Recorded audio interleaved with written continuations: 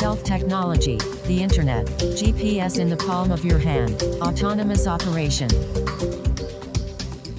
Technology is a driver of our times. Since its founding in 1958 in the midst of the Cold War, DARPA, the Defense Advanced Research Projects Agency, has been a driver of technology.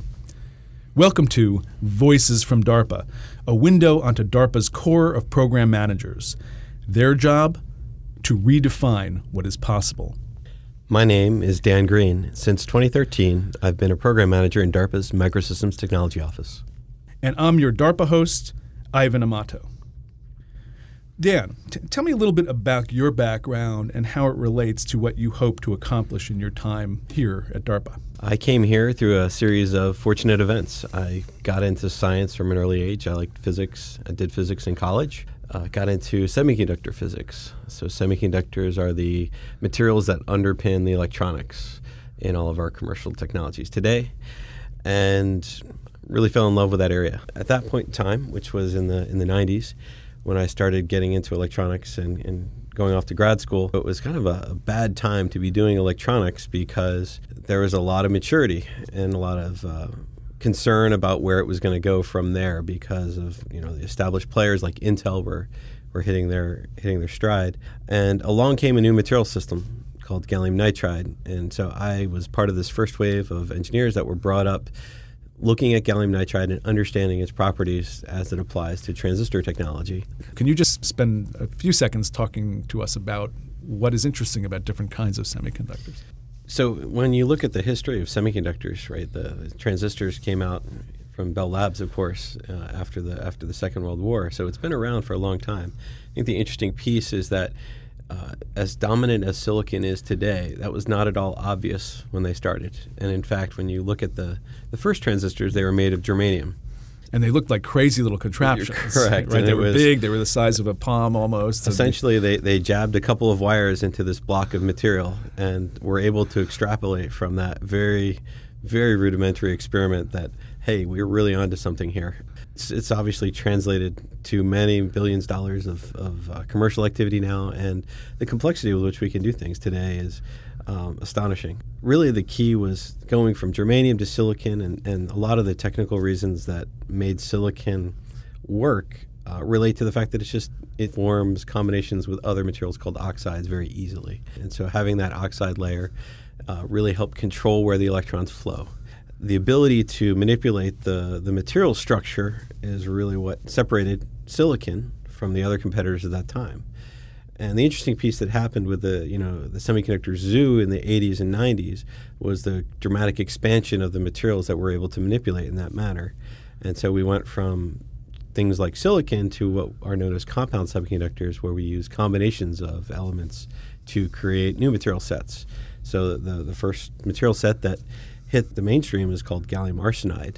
Instead of being a regular crystal just made of silicon atoms, it has an alternating pattern of gallium and arsenic atoms.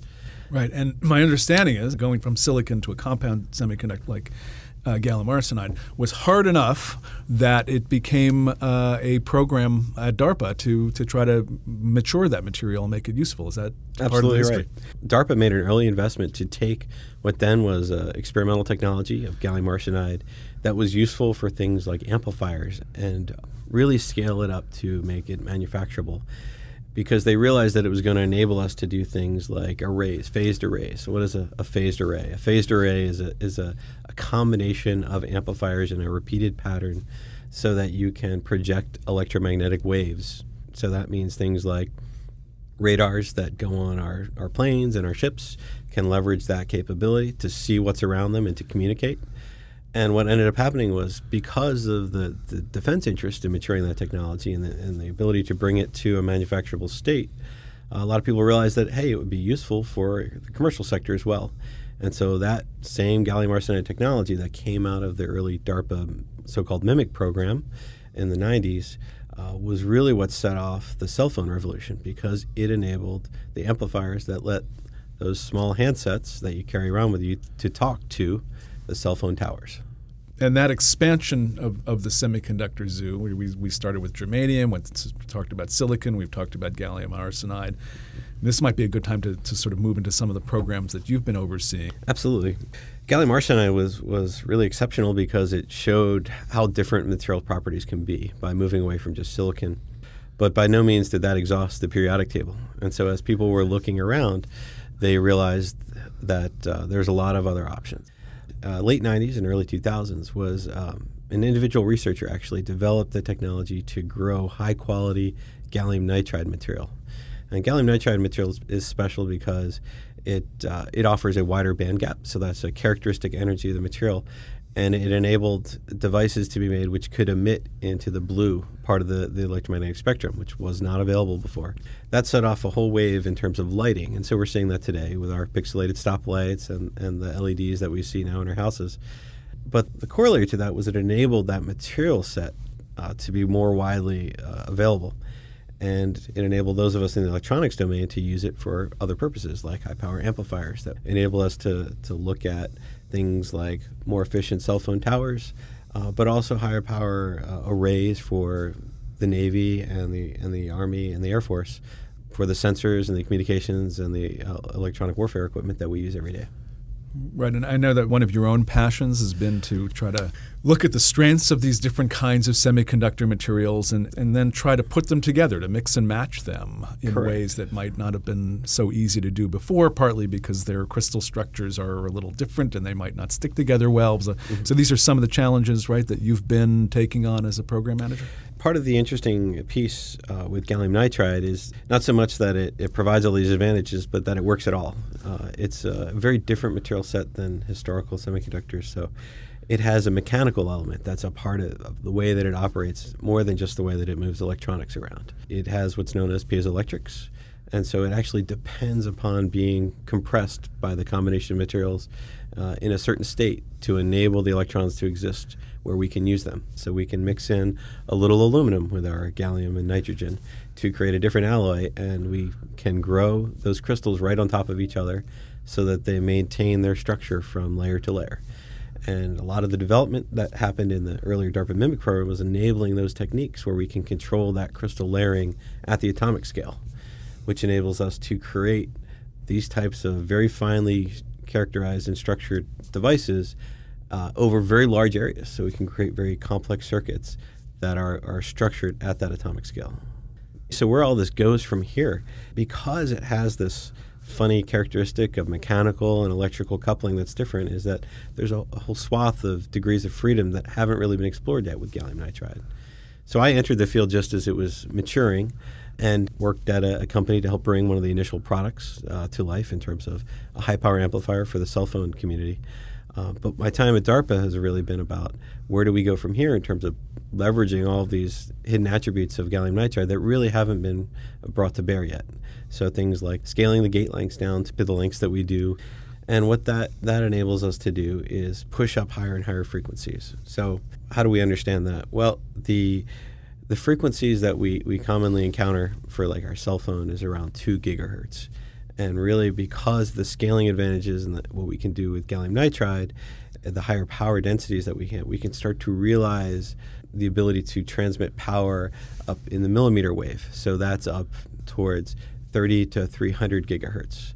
And so the ability to address that higher frequency range really opens up a whole part of the electromagnetic spectrum that we haven't been able to access before. Why do we want to go there? Because that will enable things like 5G in the commercial sector. There's a lot of activity right now that's going to help us all stream video from wherever we want.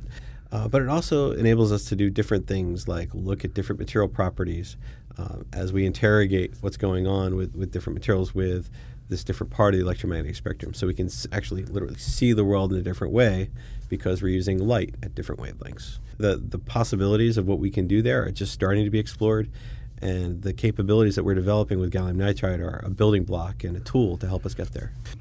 Dan, how would you imagine the technologies that you're nurturing? You're speaking a lot about gallium nitride here, but how would you imagine that finding traction both in national security and civilian settings? So the technologies we're developing with gallium nitride are going to be very important for national security because it does enable us to get into these new parts of the electromagnetic spectrum. So that underpins all of our capabilities when it comes to things like communications or sensing. Coming from the civilian sector, I didn't really understand until I worked with some of the military, is that we think, why do you need to sense things? And we know what's down the block when we're walking down the street.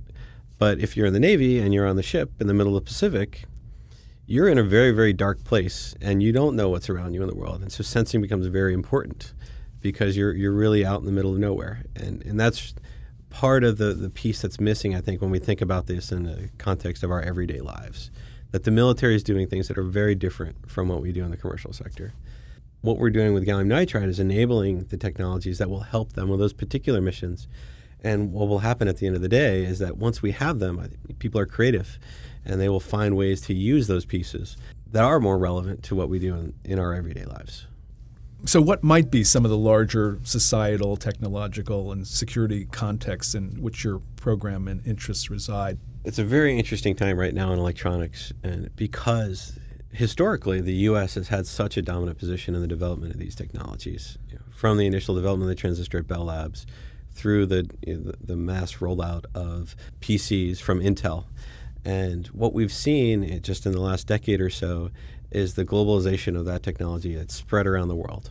One of the byproducts of the early going, where DARPA funded a lot of these gallium arsenide technologies that rolled into our defense communications and sensing technologies, was that we had a very comfortable place in the world where we could make all those components at home and use them in very controlled manners for our purposes. And with this globalization that's taking place because of the advent of cell phones and mass consumer electronics, we're seeing now that all of these electronic pieces and these different developments are happening all over the world. And so it really challenges us in the way that we consume electronics in the Department of Defense, because now we don't necessarily have all of those best components at home because there's a lot of activity all over the world. And so there's challenges both to understand what pieces we should develop and can continue to own at home, and what pieces we should leverage in that global marketplace, and how to put the best of those products together so that we can remain competitive. What you're talking about here in some ways is the sort of the technology ecosystem, the engineering ecosystem, the innovation ecosystem. That makes me think about where DARPA fits into these various ecosystems. So DARPA really is fantastic in that it has the ability to go in and make significant investments to advance technologies that are going to be critical and can really be a difference maker. For instance, in gallium nitride, I mentioned the importance of GaN as it came along to advancing what we can do in the RF spectrum, and really that technology was out in the world because of the LED marketplace. But DARPA came along and made a significant investment in wide bandgap semiconductors, of which gallium nitride is one, to push the maturity of that space for the electronics domain. And because of that early investment, DARPA has created capabilities that are being rolled out now to the services in the form of new radars that are going to the Navy and communication systems that are going around the services. And it's also dominant and provided the backbone for industry players that are serving the commercial market as well. Dan, can you describe one science fiction technology, either that you've read about in the past, you've come up on your own, you've woken up in the middle of the night with this dream of a technology that doesn't exist now, but that you really wish could exist? This is what we do here, is spend our time dreaming about different technologies. So it's such a fascinating time because a lot of these things that we formerly just dreamed about are coming to life around us. The one comic book I did read when I was a kid was Iron Man, and so we now have all these Iron Man movies. But what's fascinating is walking around the building and seeing how parts of those technologies are starting to make it look less and less crazy. You're starting to see people who are actually working on exosuits, people who are working on how we connect the body to electronics, how we actually interface with electronics. So you're talking here about complex and potentially powerful technologies, which means they could lead to both good and perhaps troublesome results. How do you think about the potential consequences of the technologies you're helping to develop? So I think That's it's an interesting question that we do struggle with a lot. As we continue to expand our capability to compute and project into the electromagnetic spectrum, it really raises the ability for us to be always on and always connected. And it not only does that raise all the issues that we're seeing today in terms of having your cell phone on all the time and being in that sense always on, but also this always aware, so that there's no way to hide things. And so it becomes a very open and transparent place to be, which has pluses and minuses in terms of how we operate as a democracy in the world. So I think there's a lot of implications of technology that are yet to be grappled with, but it's also a law of physics that technology will advance. We will continue to explore the world, so it doesn't help us to not try to advance and see what's possible. The whole point of DARPA is to prevent surprise. And really part of our job here is to go out and figure out what's possible so that we can start that process of understanding it early. Well, Dan, I've really enjoyed our conversation here today. Thank you, Adam. Thanks for listening, and tune in next time to hear another voice from DARPA. For more information about DARPA, the program managers, and the breakthrough technologies they are developing, visit us online at darpa.mil.